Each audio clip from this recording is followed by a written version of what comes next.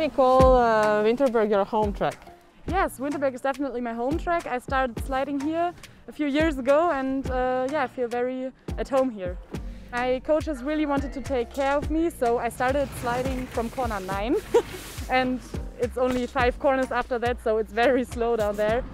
Yeah, I did a few runs from corner 9, then I went up and I liked it from the beginning. Last season was my World Cup, my first World Cup ever here, and a lot of friends and family came, and it was wonderful to see them all at the start. I'm sure they will cheer in front of their TV. How is your mom? You know, usually it's really hard for moms to watch their kids sliding. Yeah, she's always pretty nervous, especially on hard tracks.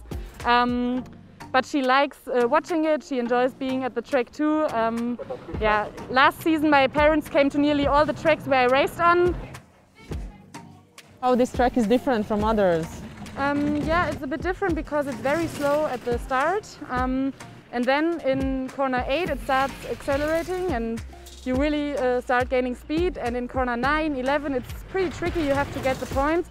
And for many people it's difficult to switch from the slow driving to the fast steering. I also have a few crashes here. One was really bad, I had to go to the hospital after. But I still like the track and yeah, I'm excited to race here again. Yeah, this is the first corner. It doesn't look that spectacular, but it is. It's pretty hard because if you run too far, you can also hit before the corner. And it's very hard to get out right. And if you slide sideways out of this corner, it's pretty much the race is lost. I often struggle here because every time we come here, it's a bit different. Sometimes it's more like this way, sometimes it's a bit rounder. So it's always hard to figure this one out. She did it very good. You should try to only let your left runner be on the corner, so you don't get too high in the corner, and then it should be all right. Yeah, this is corner 2. It's a really big corner. It's very long.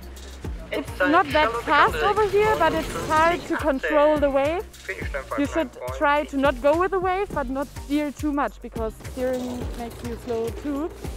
When you talk, it sounds like a lot of thinking while driving, but it all happens so fast. So at the end, it's like intuition or muscle memory. I mean, before we slide down the track, we go through it in our mind a lot of times, so that when you jump in, you know exactly what to do, and you don't have to think again. Okay, thank you so much for walking us around the Winterberg track, and good luck this weekend. Thank you very much. Thanks.